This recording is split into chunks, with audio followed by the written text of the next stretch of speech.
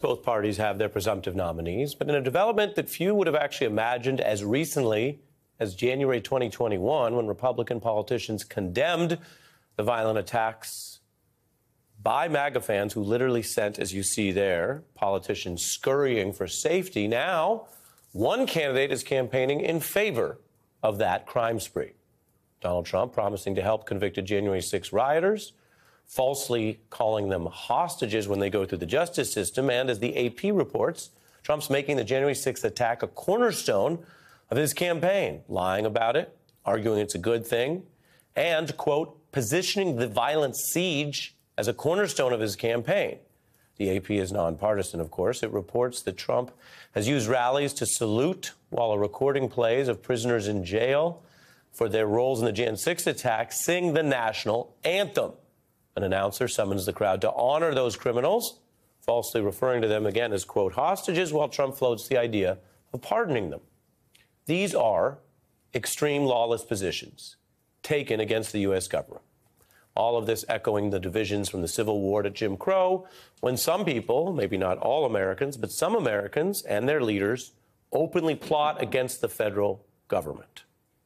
Now, there are some arch-conservative Republicans who argue that Trump's Jan 6 obsession is bad for the country and also bad politics for Republicans. Take President Bush's White House veteran Karl Rove. He has run many Republican campaigns, many winning ones, by the way. He currently works as a Fox News analyst, which is one of those deals that keeps him off other channels. Although I recently interviewed him and some other Republicans at the Rancho Mirage Writers Festival. I talked to Mr. Rove and former Trump Chief of Staff Reince Priebus and another Trump White House veteran known for her January 6 testimony, Cassidy Hutchinson. You can see us there. Now, for Karl Rove, I asked him about January 6's enduring and really now shifting role in this campaign. He said something interesting. He argues Democrats should actually go even harder at Trump's lawless stance and the vow to pardon what Rove, and you're about to see this, what Mr. Rove calls MAGA thugs, not hostages. I got to tell you, we get to talk to a lot of people, and we try to get sourcing and information from a lot of people, especially those who have served in government, when we do interviews. This one was pretty striking. I'm going to share Mr. Rove's new remarks at some length right now for you here, airing on the beat for the first time. If they were smart, they'd take the January 6th and go hard at it. And they would say, he wants to pardon these people who attacked our Capitol. I worked in that building as a young man. To me, the Congress of the United States is one of the great examples of the strength of our democracy and a jewel of the Constitution. And what those people did when they violently attacked the Capitol in order to stop a constitutionally mandated meeting of the Congress to accept the results of the Electoral College is a stain on our history. And every one of those sons of who did that, we ought to find them, try them, and send them to jail. And one of the critical mistakes made in this campaign is that Donald Trump has now said, I'm going to pardon those people because they're hostages. No, they're not. They're thugs. There were people, some of them had automatic weapons at a hotel in Virginia hoping to be able to be called up. We had people saying, where's Nancy Pelosi? We had people who were, taking desks and sitting at the desk of the Speaker of the House and attempting to, find people in order to bring them to justice and saying yelling at the police, kill them all. And so why Trump has done this is beyond me. If he had said, you know what? I trust our jury system. I trust law enforcement. Anybody who assaulted the Capitol ought to be. I mean, he said it once or twice, but now he's appearing in a video with people who assaulted police officers with an intent to take the Capitol by force. So, look, I'm a Republican. I don't want to have a Democrat president. I want to have a Republican president. But we're facing as a country a decision, and everybody gets to make it, as to what kind of leadership we're going to have. And to me, it is a mistake on the part of the Trump campaign to allow the president's impulses to identify himself with the people who assaulted the Capitol rather than people who stand for law and order. Yeah. Very clear rebuke there. Bush veteran Karl Rove confronting MAGA's lawless thuggery, as he put it, shredding the Republican Party's claim to any law and order. And Rove, as he often does, mixing that with his own sort of political math. He said it's wrong, and he also said it's going to fail for the Republicans in November. We should mention Donald Trump has attacked Karl Rove for other comments he's made earlier this year. This matters both on the substance, as I mentioned, but also clearly the politics. Trump needs to consolidate his Republican base to have any hope of making up his deficit against Biden from 2020. And if he can't keep prominent Fox News conservatives like Karl Rove on his side over this issue, that may matter. Now, I mentioned all the sources we try to hear from when we do our reporting.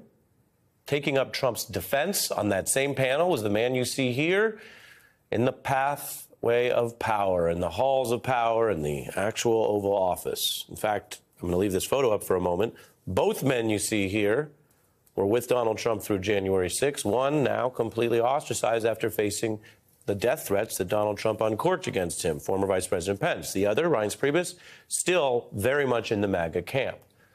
Mr. Priebus also ran the RNC. Also on this panel was a Republican who joined the Liz Cheney wing of the House January 6th committee. You may remember, Adam Kinzinger.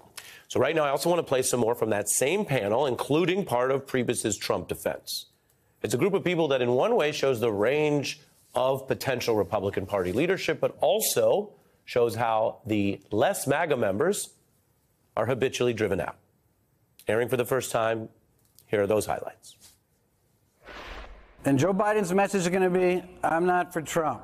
We don't want Trump. We can't have the chaos of Trump. Both candidates faced the likelihood of losing part of what they had last time around. But they also look at Joe Biden and say, yeah, but the economy is no good.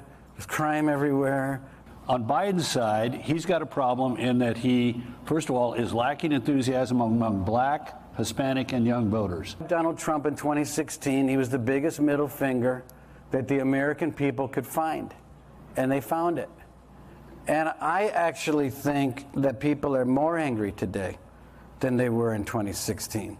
For Trump, the problem is that last time around, he lost 8% of Republicans, and it was 7 million votes short in the popular vote. If he is found guilty in something, even if it's the New York business case, it's going to have an effect.